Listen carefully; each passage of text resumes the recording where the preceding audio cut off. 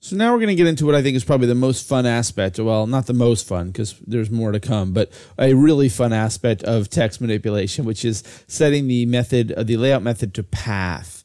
When you set the layout method of your text to path, what happens is your text, let's let the text tool, if I click in my text, I get a little line under the text. You see that? And I can now grab that line to manipulate my text, and I can double click the line to add a new point. And you see the point has Bezier controls, so we can modify that however we want to create a nice little text flowing on a path. And this sets up a whole nother range of controls. If we look in that layout pane and scroll down, now you see we have a whole set of things, path options. And here's where we get into some really, really fun things. Right now we're set to the path type Bezier. We can change that to B-spline, which allows us to manipulate the path, in that alternate method using B-spline controls. We can choose whether the text wraps around. So for example, if my text was longer,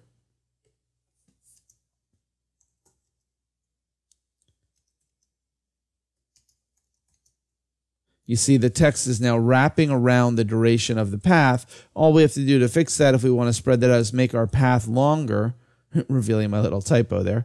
But so the longer our path, let's just go ahead and add another point there.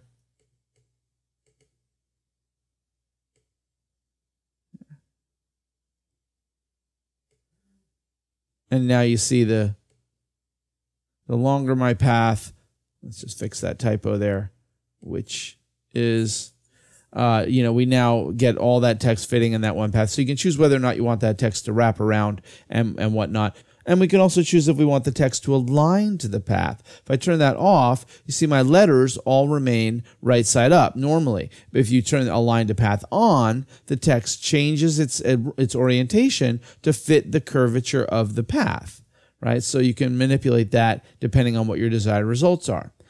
And probably the most important parameter is this one over here called path offset. And this is how you would animate your text to flow along your path.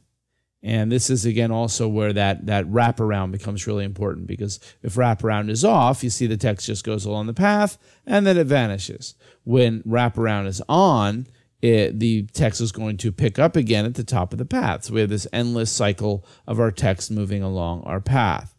So this is, again, just a standard parameter, but you can animate this using keyframes or using behaviors, and I'll cover all that stuff about animating in Module 105 a little bit later in the training. But, anytime you see a parameter, always remember you can animate that over time and make that change. So we can manipulate this however we need to have our text fly on or do whatever manipulation we want it to do.